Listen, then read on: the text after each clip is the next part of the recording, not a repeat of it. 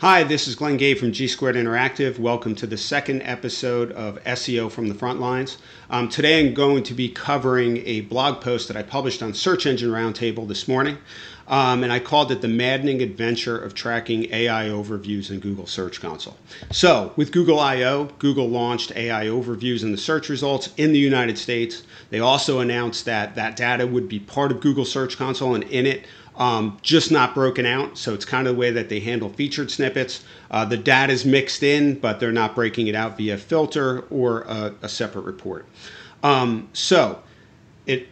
SGE actually launched in May of 2023, so over a year ago, and I had early access and I've been analyzing that data as much as I could. But with the announcement at I/O, that data being in Search Console was really cool, and more people would be accessing AI overviews, so there technically should be more data there.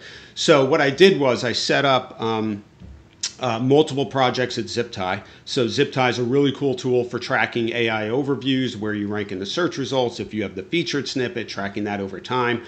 So I set up a bunch of sites with a bunch of queries per site, and I started really digging in. What I quickly started to realize is for some AI overviews, the site was ranking maybe the middle to bottom of page 1 in the 10 blue links, but in the AI overview. And just so you know, from a Google Search Console perspective, for tracking average position, AI overview should technically be number 1, because that's the block that sits at the top of the search results. That's where a featured snippet would be. That should be number 1. So I should have been able to clearly see the difference there in position, probably click-through rate, probably clicks for queries that were ranking, where the site was ranking, bottom of page 1 versus in the AI overview. So my post covers a bunch of different things, including that data, which I'll get to in a minute. First I wanted to say that there are a few different challenges to tracking AI overviews. The first being is that it's United States only. And it's also just for logged in users. So if you're searching incognito, that data, you're not going to see the AI overview. So that's kind of weird, and that limits the data as well. Third, they're very dynamic. So I'm seeing different results sometimes when I'm logged into an account that has SGE active in labs versus just in the US and seeing AI overviews. Sometimes the AI overview doesn't show up in one versus another. Sometimes the link cards are different. Sometimes the link cards change really quickly. So anyway, there's definitely challenges on that front. The other thing I kind of covered was before the Ray update, named after Lily Ray, where she was doing a great job at surfacing all sorts of crazy stuff that Google was surfacing in AI overviews. We both actually started analyzing your money, your life queries, and we both shared about one that was very similar. And in the link cards were park domains, no favicons, park domains. I mean, it was just crazy that for your money, your life query with health and medical, that would be surfacing. After the Ray update, when Google made changes, you could see the most authoritative health and medical sites started ranking in the link cards. And that's across a lot of different queries, not just the one that I was looking at. So it's just an example of how dynamic and quick things can change there. So back to tracking. So again, via ZipTie and Google Search Console, I was like, I'm going to surface this data and really start to see differences there, or at least I was hoping. Nope, it wasn't clear at all. I'll take you through 2 different examples here that I published in the post. The first one was a query that ZipTie had ranking at number 7, Search Console had ranking at 9, but it was ranking in the AI overview. Checking the data, average position pretty much didn't move that much. I mean, you can see a little spike at the end, but it's still not even breaking, the top 5 there. Click-through rate data was completely flat. Clicks data was totally flat.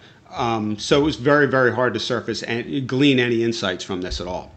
The second example was ZipTie finding in the 10 blue links that this site ranked, this is a different site, ranked number 5, but it was in the AI overview. So checking Search Console, it also shows number 5. That was good to see consistency there. But look, you could see it actually drops in rank recently, which doesn't make any sense at all. And then the click-through rate, again, flat. Clicks, again, flat. So basically, I came to the realization that this is going to be really, really hard to track. And I don't think you could really glean any insights from this at all. And I also explained that maybe that's exactly what Google wants. Maybe they just don't want people to be able to see this data right now. They're catching a lot of flack about the potential impact to traffic and advertising revenue and everything else. So it's mixed in and very hard to break out. It's also worth noting that Bing is doing the same thing. So Bing chat data, which is now Copilot, is part of Bing Webmaster Tools, but mixed in as well. You can't break it out. So, and I'm sure Bing has several other reasons for not showing that as well, like very low usage. But who knows, because they're not letting us see that. So it's also important to understand that, it would be great to actually have like a filter or a separate report in Search Console.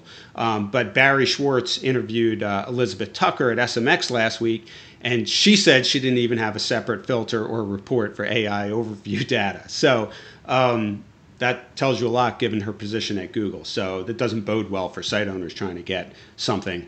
But what I did was I ended my post with just two mock-ups of, in case Googlers are watching, of two different ways that this can work. Like in the search appearance tab, you can have an AI overview search appearance filter where you can click that and filter everything. Or you could actually have a separate report like Discovering Google News where you could see that it says AI overviews. You click that, you get a whole separate report. That would be amazing. And you could see the queries and the click-through rate and clicks and traffic and so on and so forth. So that's kind of where we are. So, I'll post more about what I'm seeing tracking-wise because I am tracking a number of queries across a number of domains. But I really think unless they break something out that it's going to be very, very hard to track. So until the next episode, I would say try and track this on your own. You could use zip tie. You can, dig into Search Console, again, filter by United States only, see if you can find anything. I really couldn't across domains and across queries. So, I'm just hoping that we can get some sort of reporting or filter in Search Console. So until then, good luck.